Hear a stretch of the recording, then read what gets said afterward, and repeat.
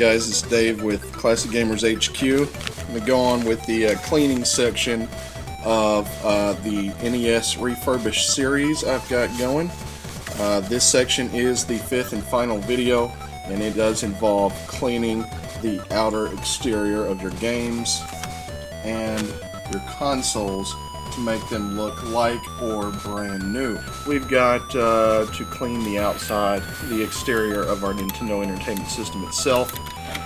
Refer back to the take apart video. Once you have everything broken down, you can get some of this canned air here and you can blow out any kind of dust that's on the inside. It's safe to blow out or blow off your main board. It won't hurt anything as long as you don't get your main board wet or soapy or anything like that. You definitely don't want to submerge any kind of liquid or spray any kind of liquid on it. Just use some canned air, spray off the loose dust, and do the same with the rest of the inside of it while you have it broken down. So go ahead and go to the links below or go to the end of the video, and there will be clickable links for the take apart video for cleaning the inside of your NES console. Now let's clean off the outside. First, you want to make sure, I'm going to use the second NES as a reference. I'm going to put them side by side at the end of the video to give you a visual difference of what this cleaning agent is going to do for us. First and foremost, make sure your NES is unplugged. No power, no controllers, no audio video cables, nothing. Very easily you can clean this unit up by taking your rag and dousing it with some glass cleaner. Alternatively, if you would like, works just as well, you can use your rubbing alcohol. I'll use my glass cleaner and just wipe off the outside very liberally. You know, the sides, the bottom, the back. Clean those off very nicely. The inside of the door, a lot easier to get the inside of the door once you have this whole thing apart. Once again, refer back to the take apart video. Okay, then you douse your toothbrush, and over here I'm just going to douse a little bit. Okay, and you can get in between these little cracks here. I would recommend doing this while it was taken apart though, and everything was in pieces, but this is just fine. You just get in between those cracks there with the toothbrush, and it loosens up all that nasty dirt. You loosen up that dirt in these crevices and get the remainder of it with Q-tips. Just get in between there and just get every last crevice. You get the idea. Just picking up all the leftover gunk that's left down in these crevices. Turn your NES up. Get the crevice for your controllers. Make sure the end is still damp. I'm going to go ahead and dampen the end a little bit more here. There we go. And you can get in between your buttons here. Get your LED. And you get all these little cracks and crevices just like this. This Q-tip works perfectly for that. Turn it around. And you do the same thing with the joining sections of your NES. I like to go ahead and get around my audio video output connectors, get the gunk out of there, kind of give it a little twirl on the inside, and that helps clean those up. I like to do the same with my power connector. Get in there as best as you can. and my RF connector as well. Okay. Get a little crevice right here, all the way down, and you can also flip her upside down and clean off the bottom as well. Okay. So once you do that, and you cleaned off any loose dirt and debris, the final and well, the last but not least, the final product we're going to use to make this NES look like new is our secret product, WD-40. Oh yeah, it's going to shine it up, it's going to make it glisten and look like new again. You just got to wipe the entire surface down. Try not to get too much in the cracks. And what you're wanting to do is take your rag here and take a different section of the rag, another dry section here. Take my WD-40 and spray it on the rag only. Okay.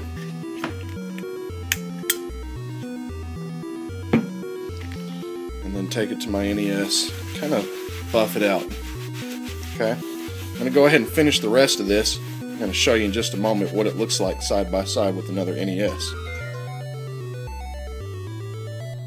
And there you have it, a side by side comparison of our end result. Getting a little bit closer here and give you a little view of our NES. I haven't really given it enough time to dry, but once it dries, it's not going to look so shiny and wet. Instead, it's going to have a nice, clean, even, new look to it. Incidentally, this works a lot better on black consoles, but works very well on tanned or white consoles like this. Here's your NES that has not been cleaned. Let's look at it from a top angle.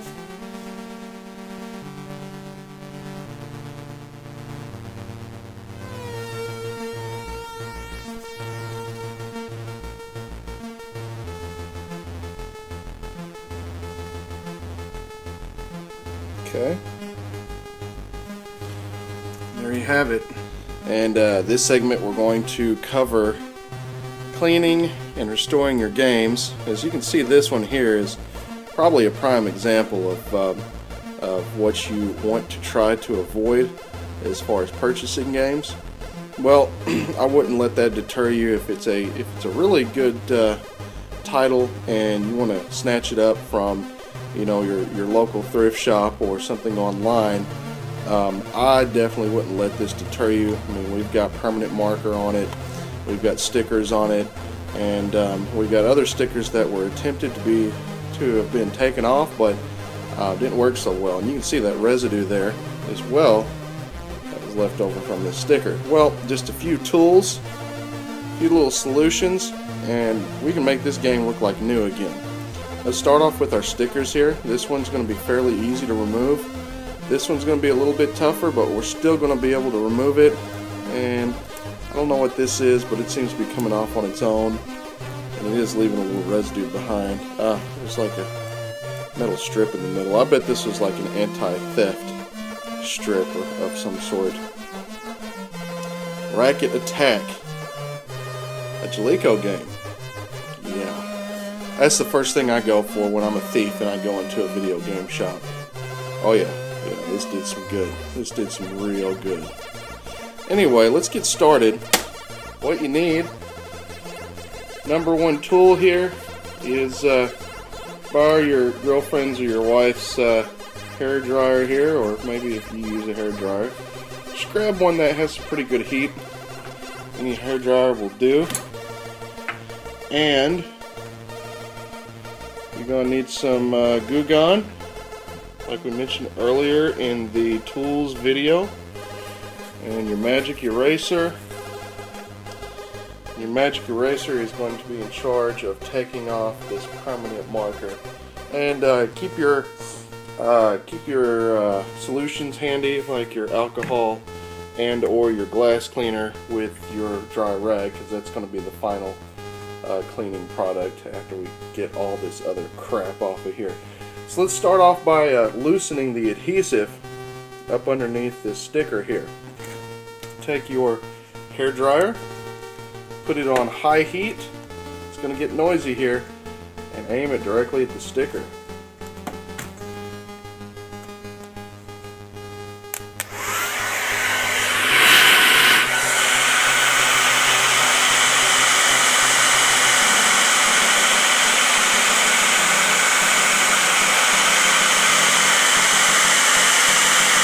Nice even distribution.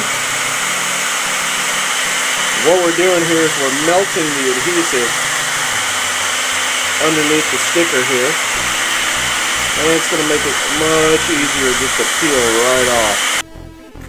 Fairly quickly, you want to start removing the sticker there.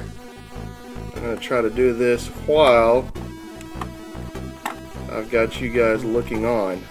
I'm going to try from this end since I don't have those grooves to deal with. Start with the corner and peel on back. Be careful with the original logo or the original sticker that's on there. You don't want to take that off. Although it looks like it's trying. Oh goodness, I got double the stickers. Look at that. This one's coming off very, very easily. Yeah, no residue left behind on that one, but this, maybe I've heated it up a couple of layers down, just enough to remove this one as well. Let's see what we got here. Now, this is an interesting little surprise. Choice video, Howie's choice video.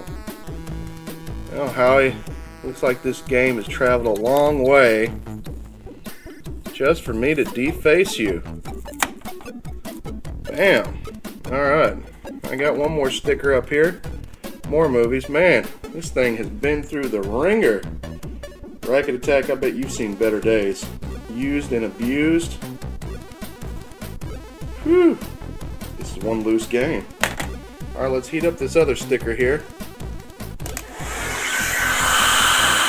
it about a minute. Let's see what we get here.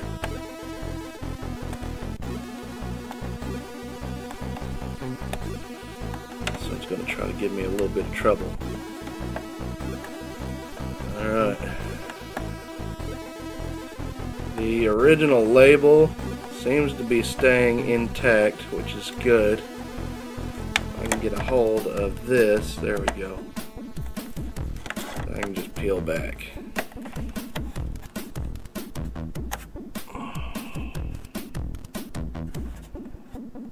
Just peel back just like that.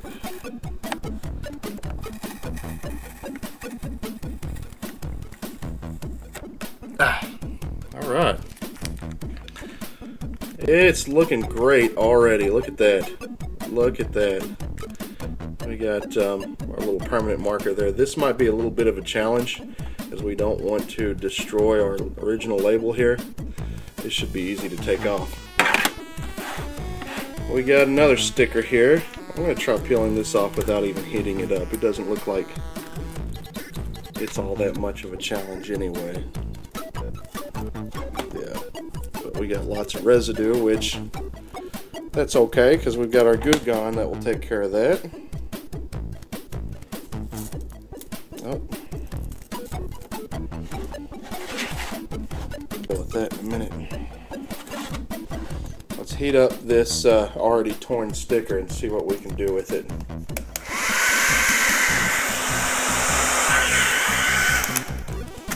Okay, the only corner I can really work with is right there. It's not much of a corner, but it's something.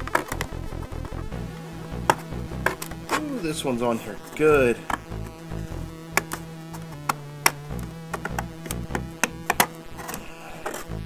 I'm going to heat it up a little bit more. Scratch that off of there. You can take a razor blade to it if you need to. Just be careful not to scratch too much. And then we're going to take our magic eraser and get rid of this graffiti on here. So I've taken some of my Goo Gone and I spritzed it right around in this area here. There was a square-shaped residue left over from one of the stickers, and took my little rag here, spritzed a couple of drops right here, and scrubbed it back and forth, and that got rid of that residue. Now, what I'm working on here is this line. Now, I kind of worked on this end. It got rid of the surrounding residue, but this strip from where that metal strip was connected for probably a couple of years, quite a few years, it's not coming off so easy. But this residue, I can at least get rid of it. So let me show you. Get a couple of spritz of my Goo Gone here. A couple of drops. Okay. Getting close here, and then just start scrubbing away. Doesn't really take much effort. It just kind of goes away.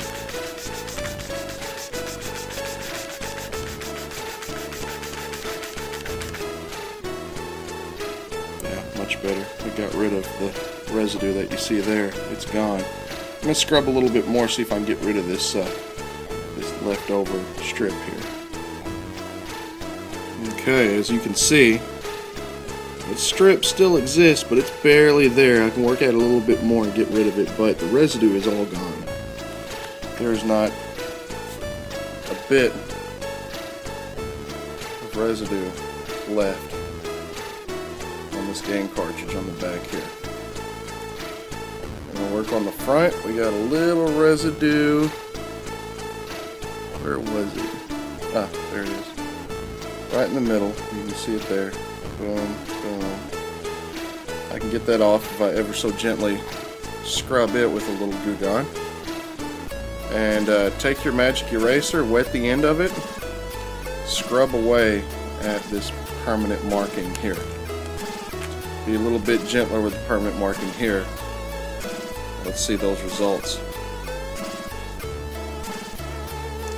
I just couldn't pass this up. This is an amazing, amazing product. I'm going to show you this thing in action. This is already about halfway gone, and I just scrubbed on it for about a couple of seconds. And I've got my magic eraser here. I've wetted the end, and I'm just going to take a little scrub at the numbers here, which were written in permanent marker.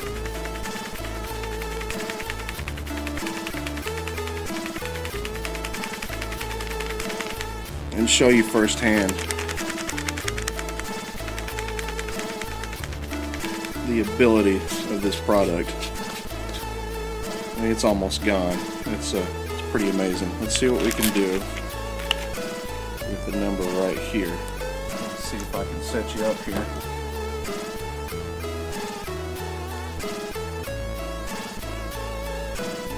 We're just going to kind of rub rid of that number off of there.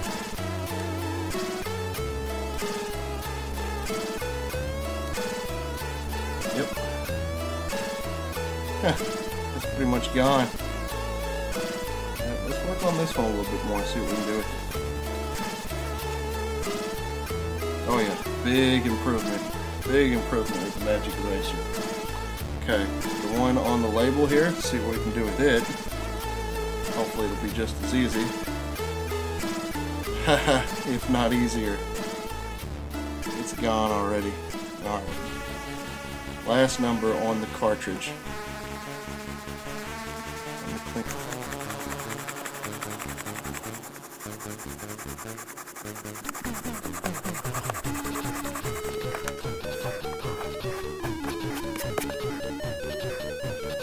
Last but not least, let's take a rag with a little glass cleaner on it, or alcohol, rubbing alcohol, and just give it a little wipe down. This wipe down will get rid of any of the Goo Gone residue. It is a little greasy, and it'll get rid of any particles left behind from your magic eraser. Okay, here's all the crap we took all off of it. The game was in pretty bad shape. Now, racket attack. looks like new again. This has been a refurbished series on the Nintendo Entertainment System. One of my favorite classics of all time. Stay tuned for my Sega Genesis refurb and clean series coming up very soon. I appreciate you watching my videos. Please subscribe, please like, and always keep it classic. This is Dave with Classic Gamers HQ. Thanks again, and keep gaming.